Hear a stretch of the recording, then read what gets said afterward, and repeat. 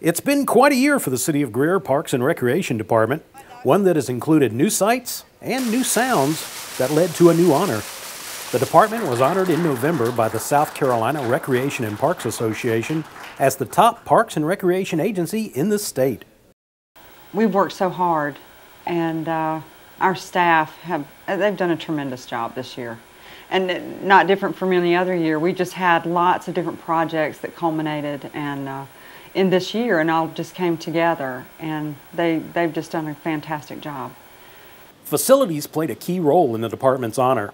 The events complex at City Hall, which includes City Park, offered such programming as outdoor movies and concerts. One of the more popular venues is the disc golf course, opened at Century Park. As spring arrived, renovated facilities at Victor Park and Stevens Field opened for play. The city's Freedom Blast Festival on July 4th proved even more popular.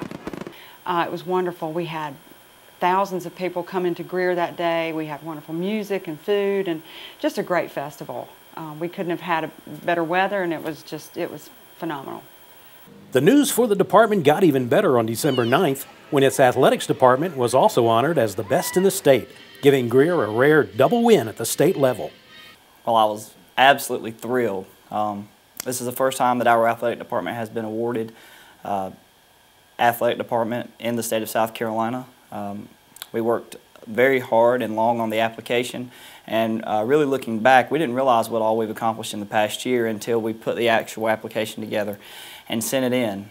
One of the highlights for the athletics program has been the growth of offerings for adults. The response from the community has been encouraging. Well, this year our adult sports programs have more than doubled from the past previous years. We've added 2 new softball leagues. We've added a new adult Hispanic basketball league. We've also added a volleyball open free play program that we have right now, and in the future we hope that will transpire into a league also. A lot of people don't realize that the adult sports in the city help supplement the youth programs greatly. So we depend on those adult sports, and we were very glad that they have actually doubled in size this year. Electronic communications also moved the department forward. Parks and Rec now offers online registration, status of events on the website, and a telephone hotline to check on events. So what's next for South Carolina's top Parks and Recreation Department? What we will continue to strive to do is just to provide the best programs that we can do. We can always do better. We'll certainly strive to make our programs better, our facilities, to continue to improve, and hopefully we'll just keep having banner year after banner year and do better each year. And we certainly are able to do that with the support of our community.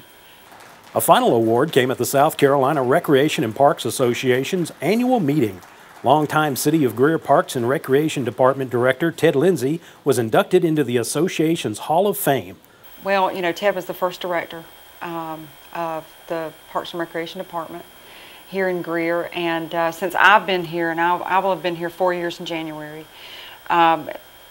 he's always been right there. If I had a question, if I needed anything, Ted has just stepped up and helped us in every way. At events that we have, he's usually right there with us. He and his wife Susan both. And you know, what he's done to this department, I think he exemplifies the professionalism, certainly the characteristics that anyone in my profession, or I think in many others, would strive to have to become a member of the Hall of Fame. I can't say enough good things about Ted.